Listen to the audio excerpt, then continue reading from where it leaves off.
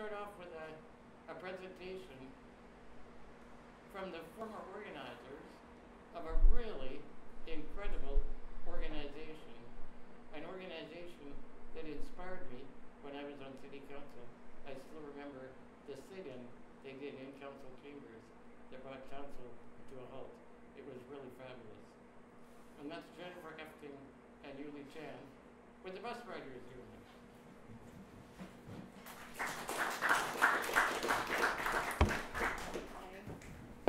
Thank you, Tim. We remember the night in jail we spent after that event as well.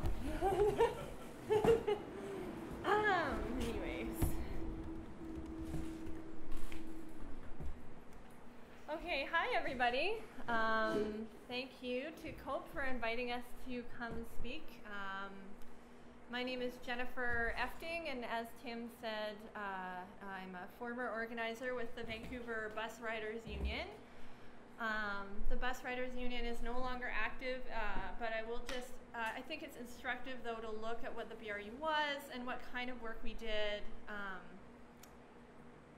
to sort of look at where we should, maybe look at going in terms of pursuing transportation policy.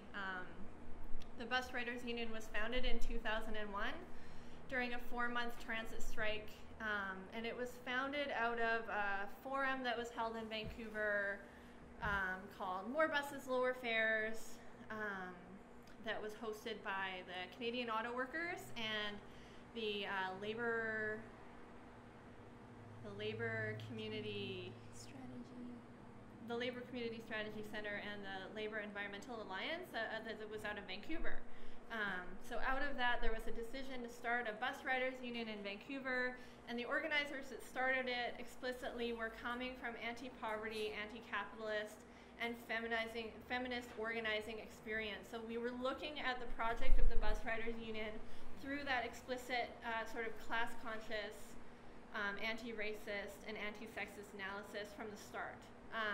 We were inspired by the Bus Riders Union in Los Angeles, which is a very dynamic organization that also sort of looked at the bus from that explicit class and anti-racist position. So we got a lot of mentorship from them from the get-go. And what they put forward the bus as the idea of as a factory on wheels. So in a time like where the economy is explicitly dividing workers physically, so more workers being displaced to different different workplaces, harder to organize unions. Workers are divided sort of in this sort of way, but on the bus, workers are sort of physically put together. So is that an opportunity to come together and organize around a concrete issue that impacts, the low-income working class within a city, which we also were very inspired by. So one of the sort of benchmarks of what the BRU was about, both in Los Angeles and in Vancouver, was sort of going onto the buses and politicizing that space. So we would come onto the bus and we were wearing bright orange t-shirts. We would say we're from the Bus Riders Union, and we would talk to the bus riders. We would make announcements from the front of the bus, and we would talk to them individually about what campaign we were working on. And the campaigns that we were working on would go from anything from Stop Transit Racism. So that would be from the idea that when TransLink divests money from the bus system and puts it into things like the SkyTrain, that's actually a form of systemic racism. And we would talk to bus riders about what that means. We would say end transit sexism, women in transit, put women at the center of transportation planning, to say that when women can't access public transportation, that actually increases their vulnerability to violence. We would have campaigns also around things like lowering bus fares and increasing buses to 500 buses.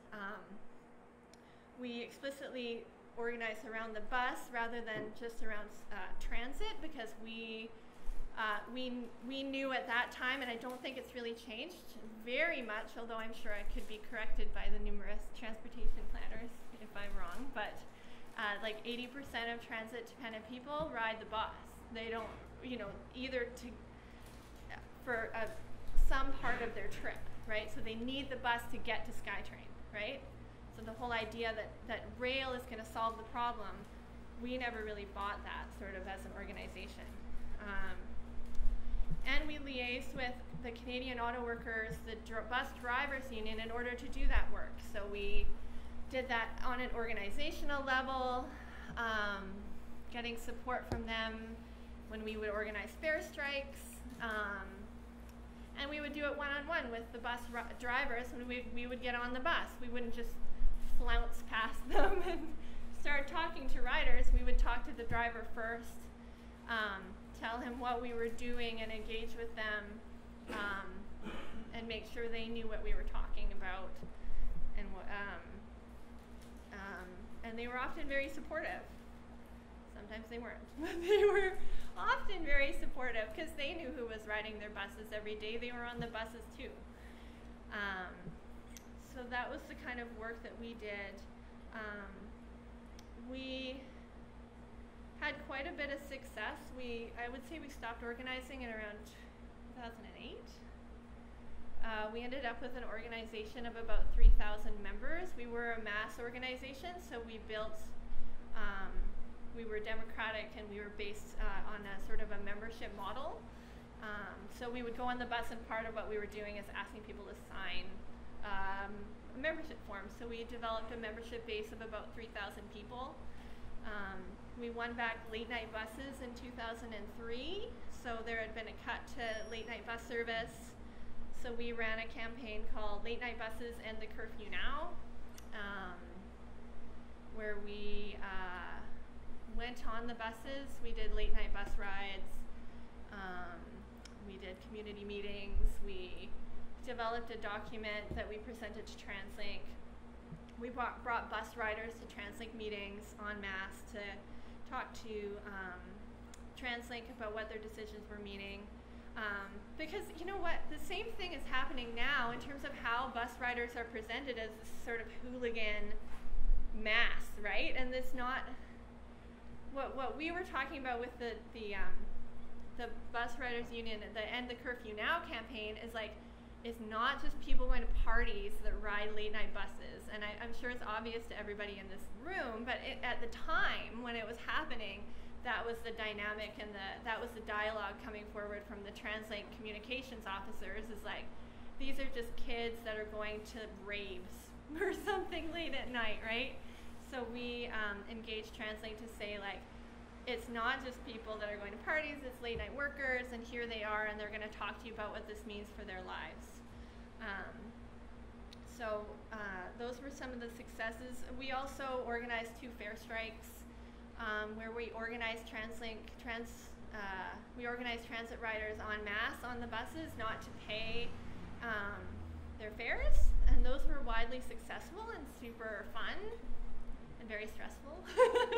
But they were really great actions, and at those times we for the first one in particular, we had the Canadian Auto Workers, the Vice President Jim Houlihan, actually out on the streets talking to drivers around, not to get in confrontations with us. I mean, they had to be very careful that they would not be seen to be supporting, and because that would be an illegal job action on their part, right?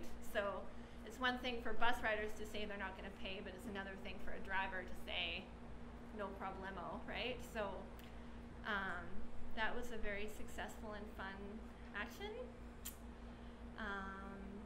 And it was all part of sort of this way of we wanted to look at organizing in a creative way, and we wanted to expand people's imagination of what was possible. So that's a lot of the demands that we would come up with. That's what we were trying to do. What would it look like if we had a completely socially just transportation system? What would it look like if we centered women in transit? And so that's how we came up with a lot of our demands and a lot of our campaigns. So I think I'll probably end it there, and Yuly's going to talk a little bit more about our work. So Yeah, Jen kind of touched on the practice of the Bus Riders Union, but the practice was really guided by a whole framework that we worked to develop over the years. We saw public transit as a point of working class struggle to really highlight the ways in which poor and marginalized people are negatively affected by neoliberal policies, and in transit it was mainly through privatization. So while Translink was giving away lucrative contracts to companies like S&C Laughlin, which I'll talk a little bit more about later, bus riders were and still are in urgent need of a low-cost and efficient public transportation system. So even in a relatively small city like Vancouver, compared to other bigger cities like Toronto or LA, for transit-dependent people who are commuting, it takes up a significant part of our day, and those who can afford a vehicle or can at least enjoy the luxury of sitting in their cars and turning on the radio, staying warm, or turning up, the AC. But for bus riders, most of us have to commute at least 1 to 2 hours each way on overcrowded buses. We have to endure long waits, miss transfers, and deal with the constant stress of being late for work and loss of leisure time. And this eventually takes a real toll on our quality of life. So while the Bus Riders Union was organizing to make improvements in people's lives, we also had long-term goals and a vision, which Jen was talking about. So I wanted to talk a little bit about what were some of our guiding principles at the time. The first one was to build a multiracial working class organization. Like Jen was saying, the bus was really this factory on wheels, bringing people to and from work most of the time, and we really saw a very diverse representation of people on the buses. Mainly working class, juggling 2 or 3 different jobs, lots of single moms, Aboriginal people, immigrants and refugees. And so what we really wanted to do was transform this really unique space and moment into a place of public dialogue and conversation. And so through organizing on the buses, we wanted to have people share their experiences of oppression and exploitation. And I remember getting on the bus and talking to lots of bus riders about what they were doing, where they were going, and other people would hear and they would jump in and say, that's interesting because I also shared that same experience. So it was really about transforming this very alienated culture that we have into a small piece of a very engaging and democratic, I think, moment in a person's daily life. And so through that, we really wanted to unite the working class around a common issue and a common experience. Our second guiding principle or overall goal was to really develop leadership among marginalized people. I mean, we just, at the end of the day, all we do is, most of us just work or go to school, and we don't really get a chance to really think about the bigger things, the bigger picture. And so part of what the Bus Riders Union did through things like organizing the fare strikes and going to, city hall meetings and shutting them down, we also facilitated people to speak to Translink directly, and it's very rare that we do that now. And I think that was a very important thing that we were able to do, was to actually bring the democratic process to the people and say, this is your opportunity to have a say in what is happening in your life and what is happening in your community, and you have a chance, and we're going to do everything we can to make this happen. And so we were able to bring bus riders to Translink's monthly meetings, and they did everything they could to avoid having us at those meetings. They would rotate the location of those meetings to Langley, to Coquitlam, Port Moody, completely out of the way and inaccessible for bus riders, but we still managed to get there and have our 3 minutes per person and have our say. So developing leadership, I think, was really important. We also aim to develop an anti-racist and anti-sexist class consciousness among bus riders, because it was very clear that these policies had a disproportionate impact on people of color, Aboriginal people, on women. And it was important also, at that time, the presence of the SkyTrain police was really increasing. And the issue of racial profiling and criminalization of people of color actually impacts everyone in the transit system when you think about it. It normalizes a culture of surveillance and policing. It takes away people's sense of entitlement to accessing a public service in a space. And even now, they're constantly talking about increasing powers to the SkyTrain police. And so, we really wanted to ask TransLink, what does real safety look like? Does it mean actually that you put more cops in the system, or do you actually make service more reliable? You put more lighting at bus stops late at night. So we really challenge what TransLink wanted to put forward to us as security. The last thing was actually building solidarity with local and international organizations of working class people. So we were able to join with other local organizations and unions and struggle against other neoliberal impacts and policies. We joined with local struggles and international struggles as much as possible. We marched with anti-war protesters, with women's groups, with immigrants and refugee rights organizations. And like Jen was saying, we really try to create a relationship of solidarity between bus riders and bus drivers, because at the end of the day, we're still all part of the working class. And we really didn't want to deepen the feelings of animosity that were often there between bus riders and bus drivers. And so, 2 minutes, okay. In terms of the Bus Riders Union, we found that there were so many other intersecting issues with public transit. Environmental justice and public health was a really big part of our call within our demands.